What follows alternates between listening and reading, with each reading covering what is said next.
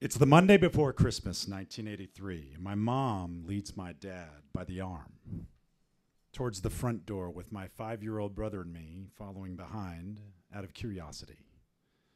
She yells, "Surprise!" as she opens the door, removes my dad's blindfold. My brother and I strain our necks around their adult legs to try to see what was going on. And outside of our house is a brand new Dawson 280ZX. It's golden mist, which is how automobile manufacturers say brown. It has the optional T-top roof and, as we would say in the 80s, a bitchin' set of aftermarket sheepskin seats. My mom used to crush Christmas. She crushed our whole childhood, really.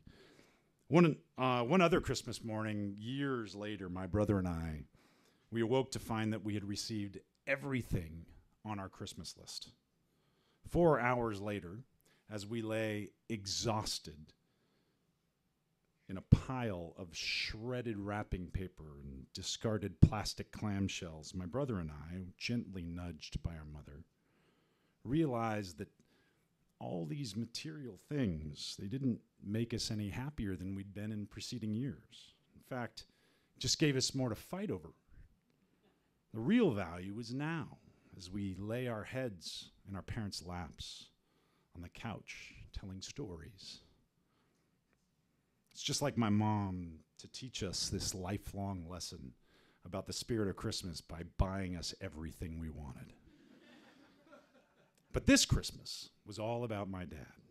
Life's too short, she said. You should have a cool car. It's the very first brand new car my dad will ever own, and the three of us, we clamor out to pore over every detail. My brother explores the back seat. I grab the manual from the glove box to try to figure out how to get the T-tops off, and my dad wipes the morning dew from the hood with a chamois. My brother and I were off school for Christmas break, so my mom was forcing my dad to take us to work with him. Now, if my dad had had a normal job, that would have been drudgery, but my dad was a sportscaster. So his work involved things like interviewing Muhammad Ali at his home, or hanging out on the field before the game at Dodger Stadium, fetching Reggie Jackson or Oral Hershiser for my dad to interview. It was pretty cool. So there we are. The wind's in our hair. The T-tops are stowed in the trunk. We're going to the beach to interview Mark Richards, an Australian surfing champion. The beach in question is somewhere between 20 minutes and 9.5 hours away, depending on LA traffic. So as is my dad's custom, we stop at 7-Eleven for drinks. My dad gets a big gulp of Mountain Dew, and I a cherry Slurpee, which is also what my brother wanted.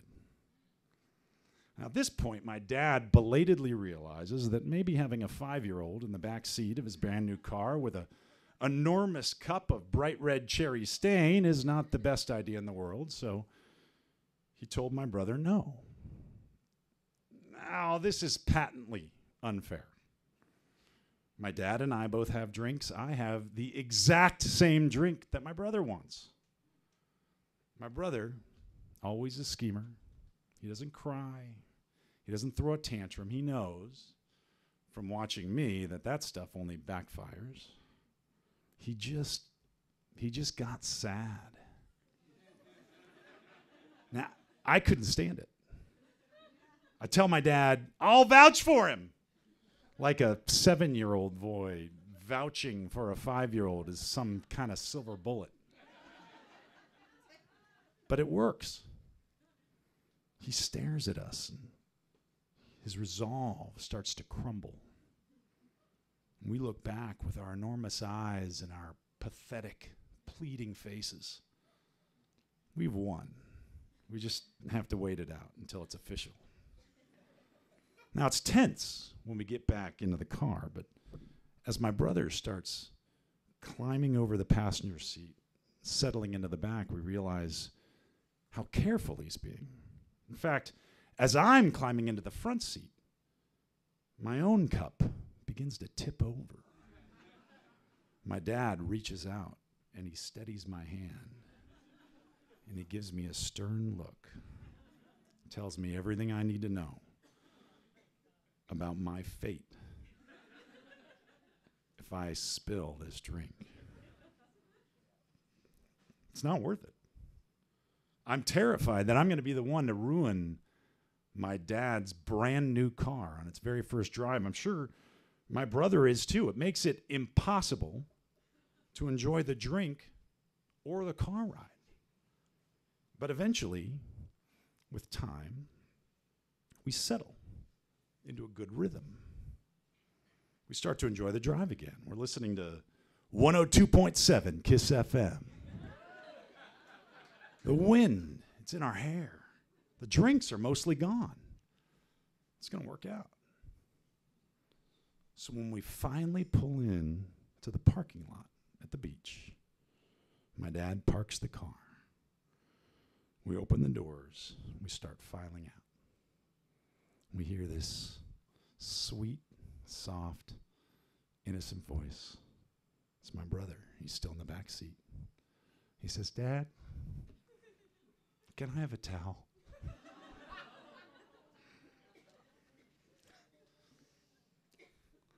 You know, I told that story for maybe the 1,000th time at a Christmas dinner 12 years later. It was an impossibly somber occasion because we were surrounded by friends and family, and we were coming to terms with the fact that my mom had just been diagnosed as terminal from the cancer that she'd been fighting for 2 years. It'd be the last Christmas we'd ever spend together as a family because for us, she was the spirit of Christmas. I told the story, and we erupted into a catharsis of laughter. Tears of laughter, ever so slightly diluting the ones of sorrow that we'd been accumulating. Kicked off this cascade of revelry. The time in second grade when I was playing let's spit drinking water at each other with my friend after school in the schoolyard, and accidentally I spit all over this sixth grader who proceeded to just beat me senseless while his enormous ape-like enforcer held my arms behind my back. My mom, who was early to pick me up for the first time in either of our lives, descends upon them with this banshee wail, an avenging angel sprinting across the concrete in her high heels, her car double parked, keys in the ignition, the driver door ajar. And the night my dad came home at 2 o'clock in the morning after work, he was driving a friend's pickup truck, and he excitedly wakes up the entire house. "You gotta see this!" By which he meant 600 pounds of squealing, squelching, squirming pig in the bed of the borrowed pickup truck. He'd brought it home to live with us. My mom simply tightened the neck of her nightgown, went back to bed. One of our friends who hadn't heard the story about the car and the Slurpee and the towel asked my mom how she reacted when we got the car back, and she saw that her boys had ruined it after only 4 hours. After thinking about it for a few seconds, she said, "I don't remember. Life is short. Can't spend your time worrying too much about things." We laughed, man.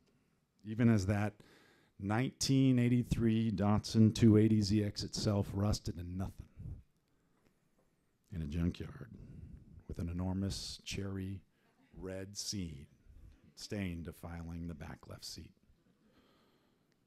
But I'll tell you, we'd have given 1,000 of those cars for that one evening. We still would. Shortly before she died, while she could still get around, I was driving my mom to the train station to pick up my brother, and she asked me to roll the window up. I didn't want to. I flew into this rage. I responded with all the hate, vitriol, and spite that I could muster in my 20-year-old breast about a window. It was one of the last conversations we ever had. And I sat in this car, in this miserable contentment, feeling like I had succeeded in damaging her by being ugly as much as she damaged me by being sick. She just looked at me. Her eyes kind of misted up with tears, and she just took my hand. Life's too short, she said.